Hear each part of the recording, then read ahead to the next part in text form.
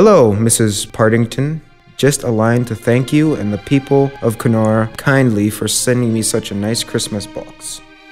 It arrived here safely and in good order, and my roommates and I enjoyed it very much. It included a piece of 4 Christmas cakes, which was certainly good and touched the right spot. It has been such a long time since I tasted a piece of real cake, it makes my mouth watered to think of it. The weather in this part of the world is not very nice.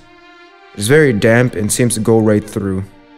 We had a snowstorm last night and as a result had a very easy day as it was too misty to fly.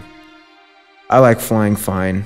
It is very interesting and not as hard as some people imagine, but the risks are very great.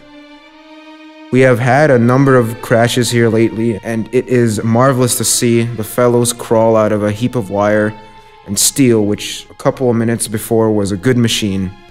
They only allow a fellow 2 crashes, and then he is sent back to his regiment.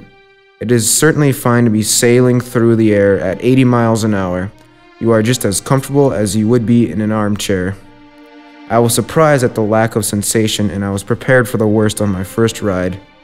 I don't expect to be here very long, but we'll leave for another squadron to fly faster machines. Then I will leave for France. Well, I think I had better close as there is very little news to tell at the present. Wishing you all a Merry Christmas and a Happy New Year.